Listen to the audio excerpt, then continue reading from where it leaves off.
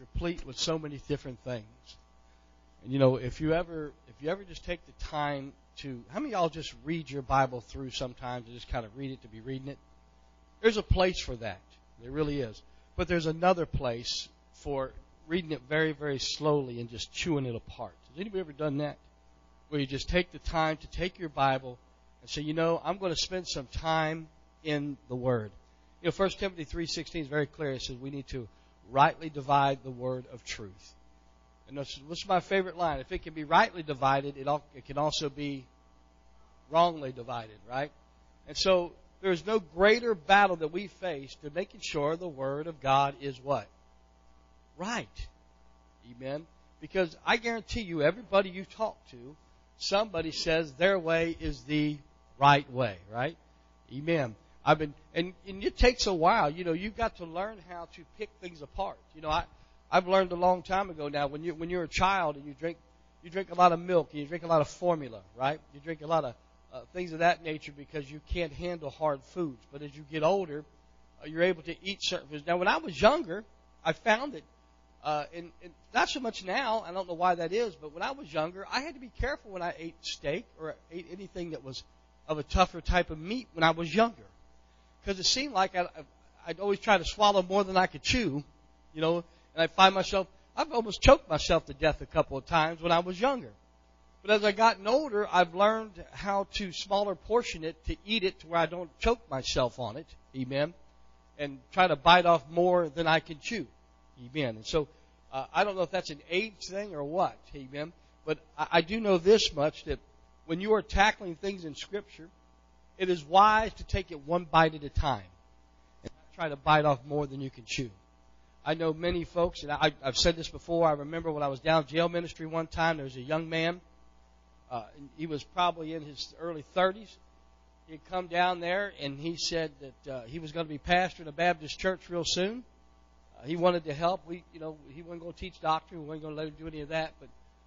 And I'm not sure he even knew what the doctrine was, if you want to know the truth. And he could be a help us sing, and we'd even let him take a scripture and just kind of say something about the scripture. And so we allowed him to do that down to jail with us, and just kind of get his feet wet and stuff. And of course we were working on him and talking to him here and there. And but he said, I think you were kind of hard on him on there today. So he told me. I said, what do you mean? He said, well, you were talking about sin, and they ought not be drinking no more, smoking no more, and they ought not be taking that heroin and drugs and stuff. Well, actually, it was crack back in them days, amen. He says, not be doing that stuff anymore and get thrown in jail. He said, you can't, he said, you got to talk love and peace and nice. And I said, apparently you read a different book than I read. I said, you can't live with infection. I said, sooner or later infection will destroy you. I said, the first thing you have to do is get rid of the infection before you can heal the body. I said, I kind of went back, like I was alluded to here I think it was Wednesday I was talking, and I was saying that, when I was in the military, one thing they do is they break you down first so then they can build you up. The preaching of God's Word, and it's so vital that we understand this, the preaching of God's Word, amen, is not designed to build you up. What, Brother D? It's not. The preaching of God's Word is to take out all that stuff that's in you and get it out of you. I'm talking the bad things that can be in you, amen. I'm going to use the term bad things, amen. But things that, amen, that's why the Bible says the Word of God, it goes right to the marrow, it says, even to the bone. In other words, it gets right down to the very heart of it. Anybody know what the marrow of the bone does? Where's some of my nurses in that around here? I know y'all know this stuff. What's that? That's right. It produces blood, but it also produces something else. You want to know what that is? Amen. The bone is where everything is that becomes, amen, is made out of the base. In other words, when it first comes from the bone, amen. I think they call them B cells for bone cells. I think that's what they call it for where you get a B cell. And you ever heard T cell or B cell? A B cell means it comes from the bone. A T cell means it comes from the thyroid. I don't know if y'all knew that or not, but if you ever had cancer, you learn these things. You learn a lot more than you ever wanted to. Amen. But when it comes from the bone, amen, it's the foundation, amen, that things come from, is in the bone. That's what the Bible's saying. You get down to the very root of things. You get down to the preaching will take it right to the bone. Preaching takes things right to the bone. And so if you don't preach at it, amen, you'll never get rid of it. That's why the Bible says that the folks in the last day are going to want to have teachers, not preachers. They want teachers having itching ears. In other words, just be nice and don't say anything mean. Don't say anything offensive. Don't say anything at all. Right? Just be nice. And see, sometimes that works. Even when you're trying to help somebody, you're trying to comfort somebody, that's not a place to go preaching at. There is a place where you just need to comfort. But there is a place, amen, for the preaching of the Word, amen, to where it gets out anything and everything that could possibly be something not needed in you and removes it from you. That's why there's a difference between preaching and teaching. Preaching is an exhortation. Preachers should exhort. Preachers should not. You should not hear preaching sound like teaching. It should not be teaching. Preaching, you should have a breathless response. When they get done, they should be. I don't know if they should be sweating or not, but they should work themselves up to a good froth. How about that? Amen. But preaching is designed because it's literally giving all of yourself to someone, amen, through God's Word and making sure it goes forth in such a way that it impacts someone in such a way, amen, that it removes the things. You know, anybody heard the expression, "Why are you yelling at me?" You ever done that? You ever do that at your house with your kid? But you ever have kids go, "Why are you yelling at me? You're ruining my life." I guess you got a boy, Travis. He won't say that. Amen. But the girls, they have a tendency to use this comment. "You're ruining my life." What? Kylie, she'll get... I yell on occasion at my house. I do. I'm honest. I try not to yell. I don't walk around just looking for reasons to yell. I don't walk around my house and walk in the living room and go, "I want to yell today. Come here, child. I want to yell at you." The reason we tend to yell is because somebody ain't listening.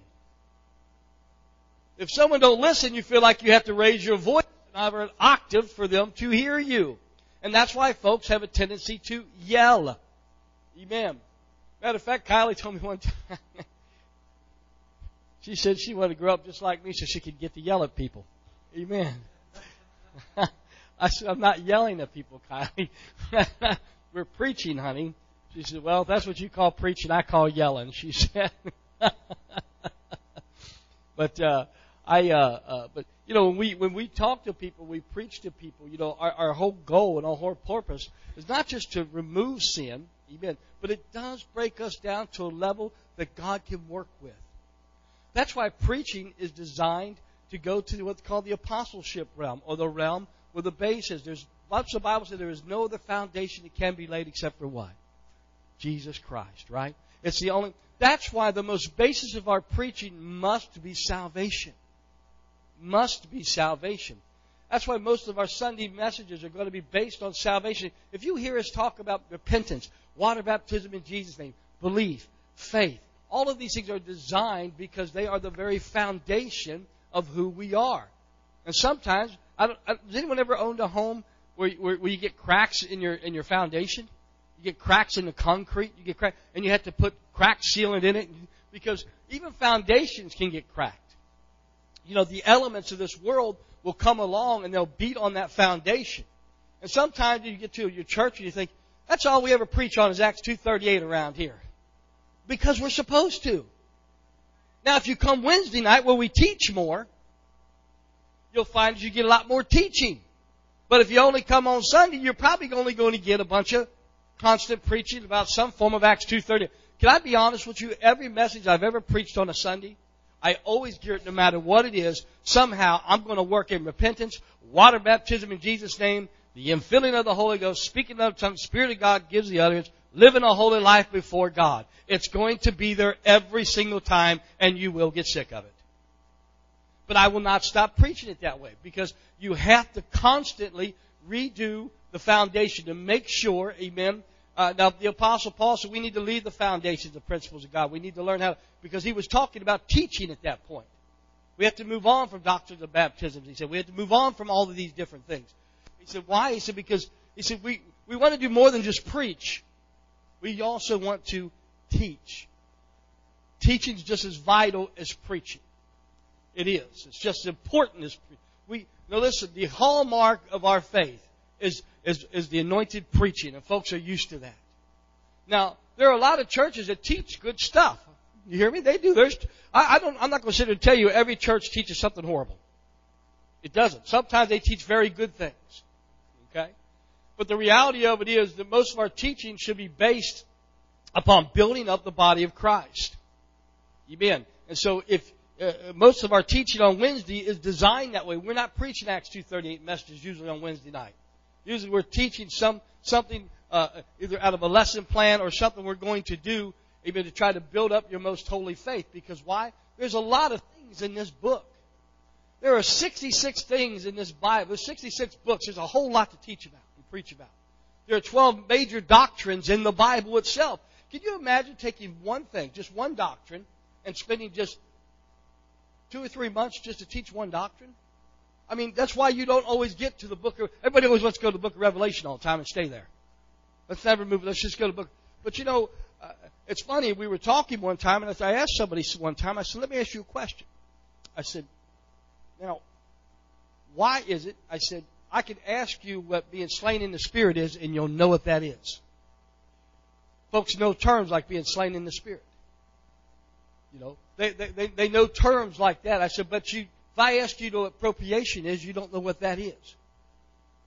Yet that's what's in the Bible, slain in the Spirit. I said, you'll never find one terminology where slain in the Spirit's even in the Bible.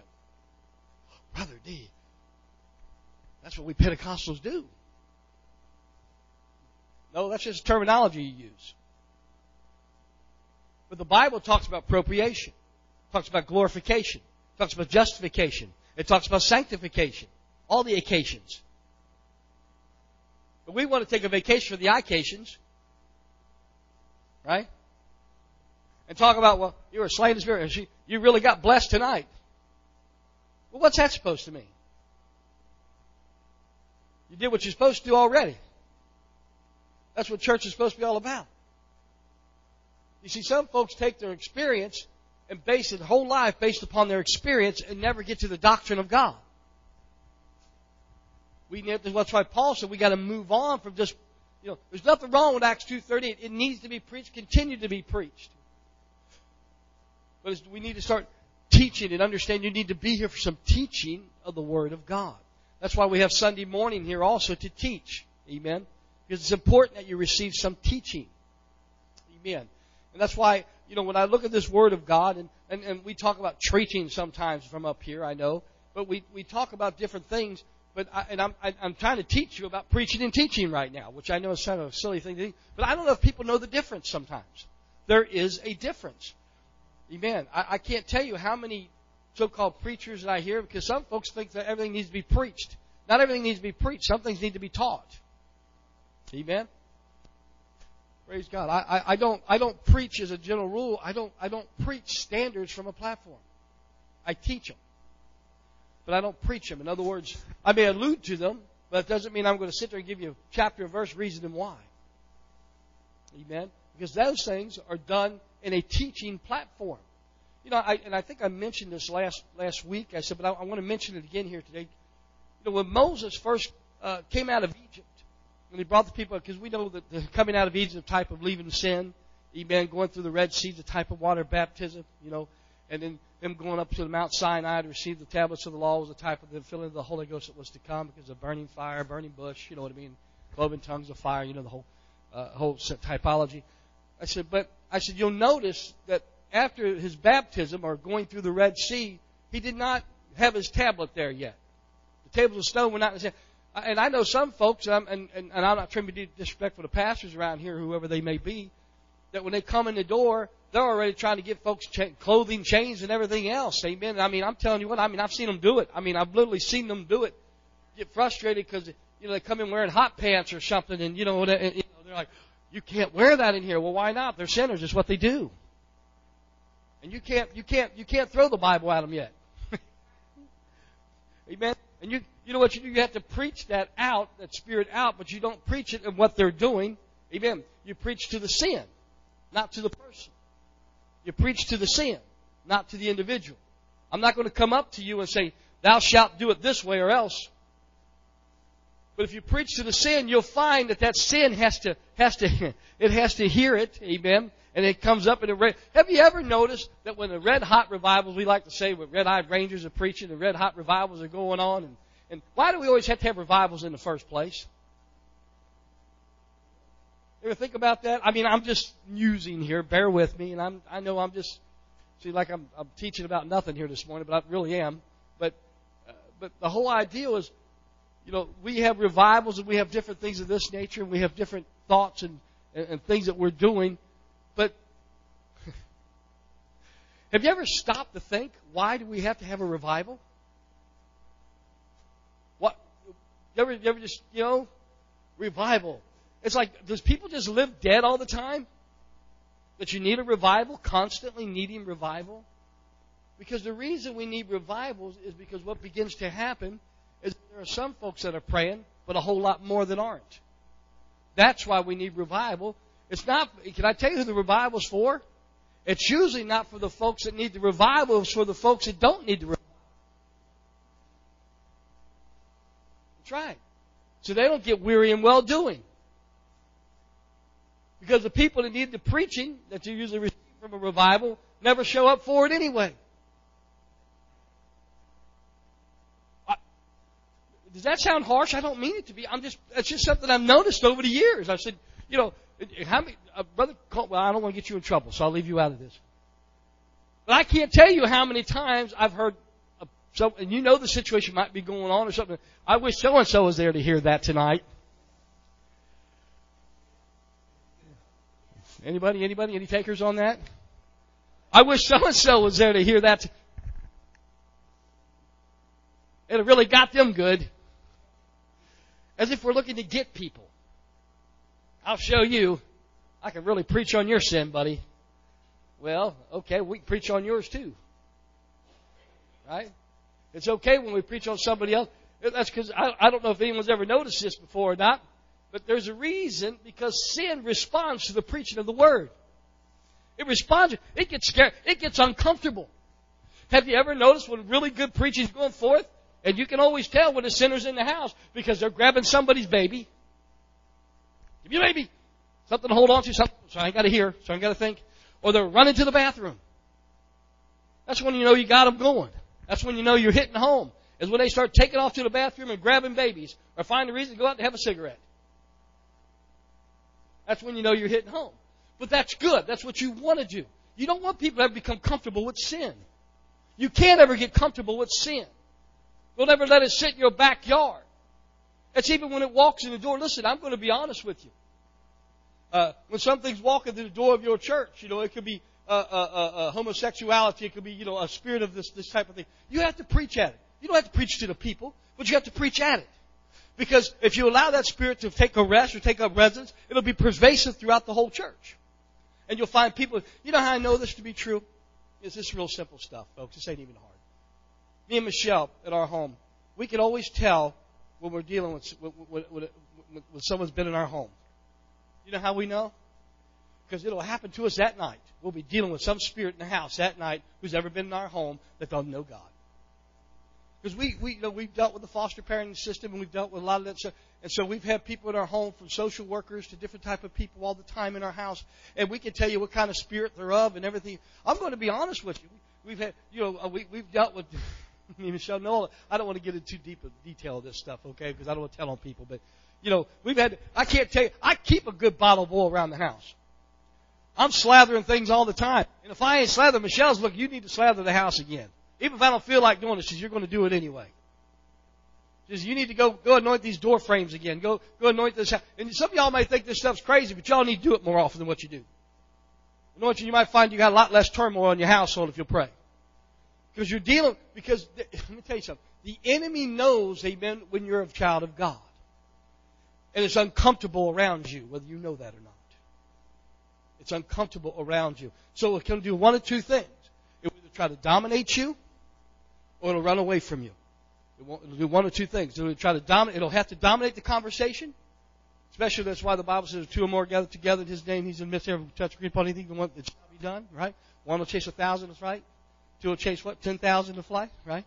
That's why when you're in a room full of sinners, Amen. And you're the only one there. It's okay and it's easy for them to talk dirty jokes and they make you leave. Because you're not always going to win that battle. I'm sorry, you're just not. Sometimes you got to be like Joseph, take your jacket and run. Or let them take your jacket and you go run. Amen. But there are times when there's two or more of you, you can dominate a conversation. You can dominate a conversation. Why? Because there's two of you. Amen. Unless this person's got just thousands upon thousands of devils they're dealing with, amen, in their life, praise God. Because you really don't know what people are dealing with until you start talking to them and start dealing with them. That's why it's so vital we get into the Word of God and get instruction and teaching. But preaching, what it does is it makes this stuff uncomfortable. It makes this stuff get up and run out of the room. It makes it stuff, that's why Ezekiel's four-faced man, it talks about him, the features of a preacher creature. He had a face of an eagle. One side of it had the face of an eagle, which really talks about the encampment of Israel and how they had flags around the camp. But they had the face of an eagle. One had the face of a man. One had the face of I believe it was a lion. And one had the face of a calf, a bull. Amen. Now, it all speaks to what happens in the church service, especially with a preacher when he's preaching the Word of God. Because when the preaching goes forth, amen, sometimes, amen, he is dealing with as a sacrifice. In other words, he's the bull, he's the ram up there, because it speaks to Jesus Christ. All this stuff does, amen. Sometimes he's the bull, amen. He's giving a sacrificial part of himself. He's literally sacrificing himself to you, amen. In other words, he's giving you everything he's got. He's preaching his guts out. He has studied. He has prayed. He's fasted. He's done all these things for preparation just to preach that night. And we sit there and get our electronics out like it doesn't really matter. Right? Did that hurt? I'm sorry. That's what it's supposed to do. Right? Because why? Because it's meant to say, you know what? It matters what these guys are doing up here when they're preaching and they're teaching. Amen. Because they're doing all this stuff for you. They don't just find some internet thing to grab and pull it off and run with it and preach it. You pray about this stuff. You're doing all of these things, right? And then all of a sudden, he goes from this face of a bull to now all of a sudden he's the face of a lion. Why? Because he's roaring out of a pulpit preaching against sin. Even he has to preach against sin. He has to preach against sin. You can't preach, and you can't love sin. You have to hate sin. You can't love sin. Sin's something you have to hate. There's a difference. There's a difference between love and hate, folks. Hate's not such a bad thing. You can hate sin. Amen. When something becomes detestable, you got to learn to detest something. When I used to be an alcoholic, I detest alcohol now. I literally detest it. I hate it. I don't like the look of it. I don't like people even talking about it in front of me. Care less for it. Let's move on. Let's move on. Because when you learn to hate somebody, just like and I know this sounds harsh and bear with me, but there may be a relationship that's gone sour. And you may have a hard time breaking away from that individual until you learn to hate them for a while. That hate helps you break away. I hate to say that, and I know that sounds awful, but when that breakaway finally occurs, then you can love again. You understand? Because there's a place, amen, where you have to learn to turn away from it, because love will constantly draw you to it. Love has a drawing magnetic factor to it. Love draws you to people. Love will draw you to things, where hate will push you away from things. Amen. That's why it's so important, that we love the sinner, but we hate the sin. You understand that? You still got to love the person, but you got to hate the sin. You can't tolerate the sin and say, well, it's okay. It's not okay. It's not okay. Don't ever tell somebody it's okay to go on and drink or put it in their body. It's not okay. You can't ever tell them it's okay. It's okay to fall and make a mistake, but it ain't okay to do it. It just ain't okay. It doesn't make it right. I don't want you to ever get comfortable in sinning. But then you go from this lion, amen, to all of a sudden you get the face of a man, because you got to realize he's just a man. Just a man. At the end of the day, still got feelings like you got feelings. Still, a human being like you're a human being. Still has faults and failures and mistakes that can be made. Come on. Now, Jesus didn't, but we do. Right? Y'all ever made a mistake? I get about, 20 a day, Michelle, that you give me before you start getting mad at me? And I usually get about 19 and a half on a daily basis. It's easy to make a mistake. You've got to remember folks are still men, and we're not perfect. We make mistakes. Sometimes make the wrong call, and then you have to realize you learn from your mistake and you don't do it again that way. That's all. But finally, there's that eagle. You know, that eagle is that place where the preaching of the Word, it goes forward and it takes you to heights unknown. Amen. Because, I remember Jerry Jones was preaching a message once, and I'll never forget this. And he called the message More Than Angels. I've never forgotten that message. And I literally felt like I was being raptured out of my seat. Literally, spiritually, I mean, there was something in my spirit as he was preaching. It just brought me to a place where I was just like, my goodness, the way. It was just so powerful the way the Word of God was going forth. And there are places where, when it's Wednesday night or Sunday morning and it's 0 degrees and you like to shiver to death and you got up this morning. It was all you could do to get dressed because it's so cold in the house. That morning, wintertime cold, and you got wood floors and on bare feet on wood floors, and your feet are cold. And, that's how it was at my house this morning. Like the froze to death this morning. I put my bare feet on the cold wood floors. It's great in the summertime. In the wintertime, you don't want no part of it. I put my feet on the floor, and I thought, man, I want to go back to bed. Michelle looked at me and said, you got to go whether you like it or not. Man. So, but the whole thing is that, sometimes, the preaching of the Word will take you to places sometimes, amen, where you can, it's Wednesday night and it's cold and miserable on Wednesday night, and folks are just getting out and they're exhausted. They can barely get out of their chairs, and you're telling them to worship and praise God. Come on, let's worship God. Let's praise God. They just worked the shift at work, and you know what I mean? They had a biscuit running through the house trying to get ready for church, and they came, house of God, and all they could do, and they're running to the door, and it's 5 minutes to go, and they're, whoo, boom.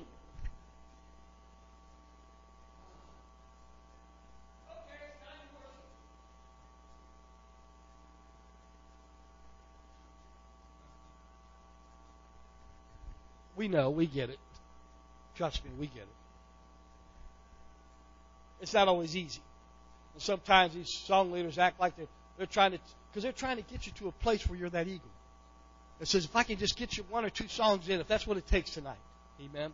As long as we can get you there, as long as we can get you to that place, that's what's important. We need to somehow we still got to worship.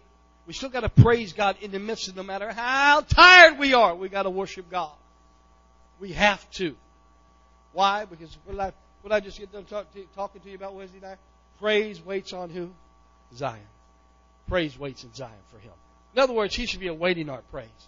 Not looking for it, but waiting on it. Come on. Let's get to it. Let's praise God. Let's praise Him. Because you'll never fully get into the most holy place until you pass through praise.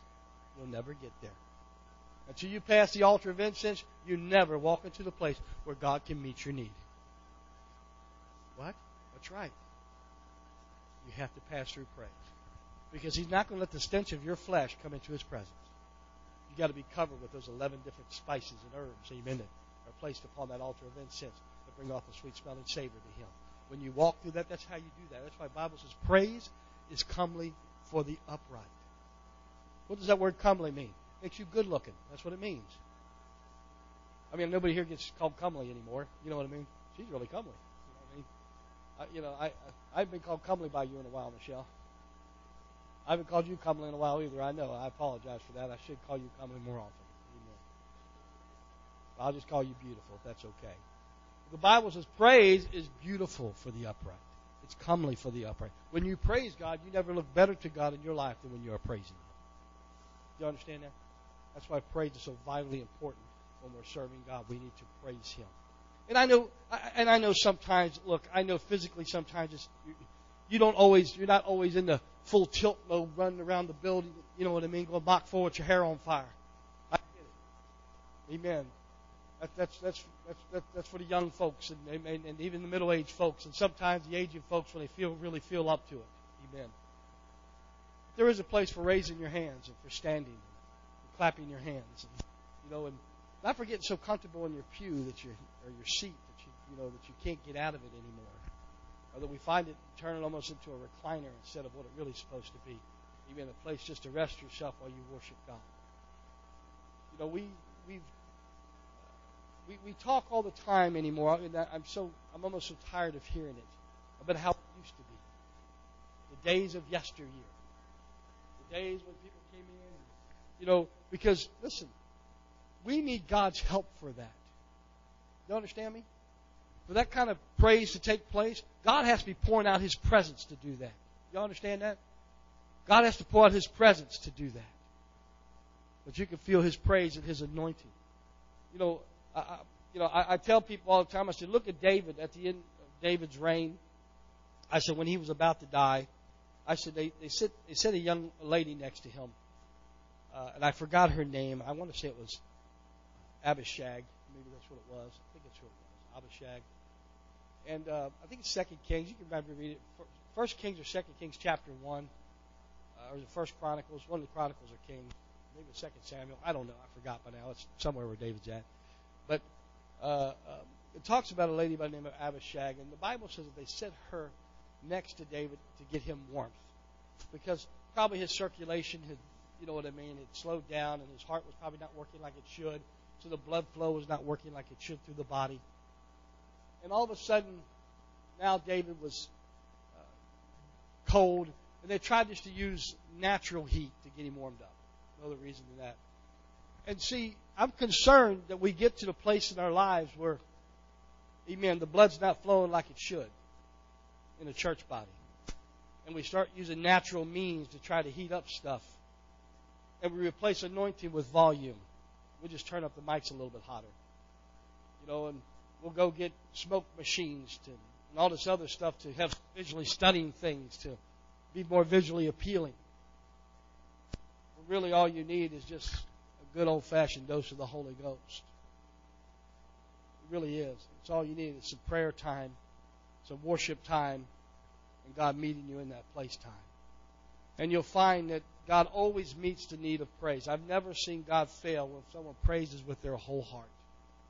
You know, I can't tell you how many times I've come into this place look, sometimes I get the face of that man. I am tired sometimes. Sometimes I come in here with an attitude sometimes because I've had a day.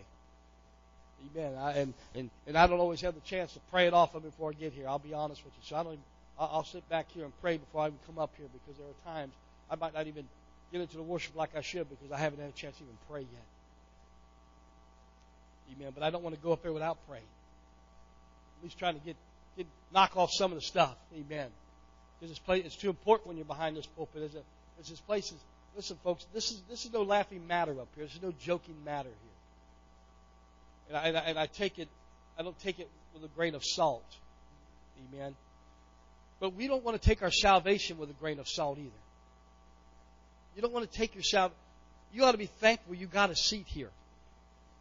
I'm not just talking about in this church. I'm talking about a seat serving God. You ought to be thankful you're going to be one of those that stand before Him. You ought to be thankful, amen, that God don't, because the Word of God, it becomes real to us. Very real. Amen. Matter of fact, we're Bibles that most men will never read. And you're the only Bible some person will ever read. And if you don't do it before them, you don't see it before you, if you don't walk right before them, if you want to live your life in such a way that's not pleasing to God, amen, and you're just trying to get by on the skin of your teeth because that's really what's taking place, and you don't ever want to have a place of self-sacrifice in your life, amen, because I'm going to be honest with you. The anointing oil, the one ingredient more than anything else in that anointing oil was myrrh. Myrrh, whether you know it or not, was the compound that was given to Jesus, amen, and it was used for the anointing of a dead body. Amen. Myrrh was used as an embalming fluid. What? That's right. Anointed folks learn to die. Anointed folks learn to die out to the flesh. Anointed folks, it's a bitter herb. There's a lot of bitterness that comes with the anointing, not through you, but from folks around you. There was cinnamon in it. Sometimes it can be sweet, sometimes it can be on fire, sometimes it can be good and hot. Sometimes folks are going to disappoint you. Sometimes they're going to hurt your feelings. Sometimes you're going to get frustrated. Sometimes you're going to be bitter. It comes with the territory. But you got to remember that. You got to remember that. Because you can't let it affect your walk with God at the end of the day. Because the devil desires to sift you as wheat. And if we never get into this Word of God, and all we take is preaching, and we never get into the teaching of God's Word, or if all we take is teaching but never get into the preaching, you've got to balance this out. Some folks like to just listen to teachers on television shows like that's somehow going to get them saved. It doesn't get you saved to have teachers on television shows trying to teach you about personal finance and all that. There's nothing wrong with all that in its place. In its place. There's a place for teaching about finance. It doesn't need to be every week. There's a place to teach folks about certain things. Amen? But I'm going to be honest with you. I see more folks teaching about don't be the Hill Kentucky Wonder Beans to me. How's that helping me? Am I taking a psychology class or am I going to church? I'm not saying there's not a place for all this instruction. I'm saying, but the Word of God needs to be in the forefront of all of it. It needs to be in the forefront of all this stuff, is the Word of God. Amen. When I'm teaching, this is my textbook. The world is not my textbook. This is my textbook. And so teaching needs to come from here. It needs to come from here. And I guess what I'm trying to get at here is, please learn to get a balance between preaching and teaching, because you need it both. You can't have one without the other, or you'll get off balance. I know folks who don't do nothing but listen to preaching tapes till they're blue in the face. I mean, I'm just going to be honest with you. They know they'll tell you all kinds of stuff about their preaching, but yet they can't understand the most basics of teaching. I'm just going to be honest with you. I mean, because they'll run from revival to revival to revival to revival to revival, chasing down revivals because it's got a lot of preaching. But when it comes to sitting down, growing up, growing out, helping the church, all of a sudden it becomes a bigger deal. It's harder for them. Because they'd rather chase a revival than be taught anything. Because here's what preaching will do for you. Preaching, because it is a position of dominance. You're trying to dominate sin. Where teaching is a position of vulnerability. Preaching requires you to dominate sin.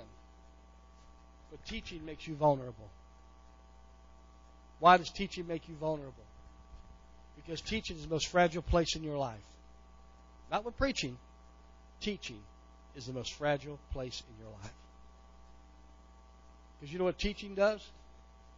Teaching makes you think. Preaching makes you react. Teaching makes you think. And sometimes when you're thinking, we're harder on ourselves when we're thinking than when we're reacting. The biggest battleground we've got is right between our ears. Brother Smith's always said that, and he's right. It is. It's the biggest battleground we ever face. And I know I didn't bring up any scriptures for you here today, and I apologize for that. But I just wanted to kind of talk to you about the difference and the importance of getting both in your life. Don't just listen to preaching all day long and never listen to teaching. Listen, I know a lot of good preachers out there, but listen to preaching tapes till they're blue in the face. But they leave the rudiments of basic teaching sometimes, and all of a sudden they get caught off on all these little winds of doctrine till they're blue in the face. And next thing you know, because they don't listen to teaching anymore, they'd rather hear a good preacher than a good teacher. You've got to have both, or you'll get off balance. The devil loves to see. You know what I found out years ago? What they always taught you in boxing. You always punch the guy when he's off balance. That's when you hit him. Not when his foot's solid and he's got solid, but when he's dancing around and he's got his foot still moving and his body's swinging too far to the right, you drill him. Amen. Because he's going to be easier to push down that way. Amen. And that's what the devil's looking for you. He just looks to get you off balance. See, we say, well, what's being off balance? But there's a lot of ways you can get off balance. I'm going to finish up here real quick. You can get off balance two ways. You can be serving God and get off balance by serving God. Excuse me? Yeah. If you got too much preaching or too much teaching and not one or the other, and not, because your favorite preacher's not preaching that day, so you leave. Or your favorite teacher's not teaching that day, so you leave. Come on. We need preaching, we need teaching, and you've got to have a balance of both. And you've got to trust God to give it to you. Right? But if we do that in the natural also, if we get too carnal, we can get off balance by being so carnal that we miss the spiritual. That includes teaching and preaching both. We have to be cautious that we don't get too carnal in our walk with God. Because there comes a place where you think you can know it all and you don't know anything at all is all you know. Let's all stand. Like I said, I know I didn't give you a nice little page out on this and kind of regret it a little bit, but I've been wanting to teach a little bit on the difference between preaching and teaching. So people understand it. No, there is a difference. You notice Nicodemus saw Jesus because you're a teacher come from God. Because why? He's getting ready to teach Nicodemus, wasn't he? Right. He taught Nicodemus something. But what did he tell us to do with the gospel? He said, preach the gospel unto every creature. He said, teach the gospel. He said, preach the gospel to every creature. Jesus taught him the concept of being born again of water and the Spirit. But he preached the message of salvation on the day of Pentecost. Peter did. So there is a difference between teaching and preaching. And it's important that we gather both. Amen. Let's all bow our heads right now. Father, we love you. Lord, we bless you. And we give you glory and honor and praise today. By your divine hand, we are led here today. And Lord, we pray now, Lord God, for your divine authority, Lord God, to continue to move in this house today. That the power and the presence of your divine Spirit begin to move in such a mighty way that you'll keep us on balance, Lord God. Lord, that we have enough preaching, that we have enough teaching, oh God, in our lives to help us, to lead us, to guide us, to instruct us, oh God, to keep us in such a way, Lord God, that we always continue to walk forward, seeking your face this day. Lord, we pray for all that are here today, and we ask your divine will to be accomplished in each and every one of them today. In Jesus' name we pray. Amen. Amen. Go ahead and go get your drink of water or whatever. You know, the Sunday school kids got back a little bit late, so it might be a few extra minutes more than we normally do. Please feel free to go get your drink. Thanks. God bless you.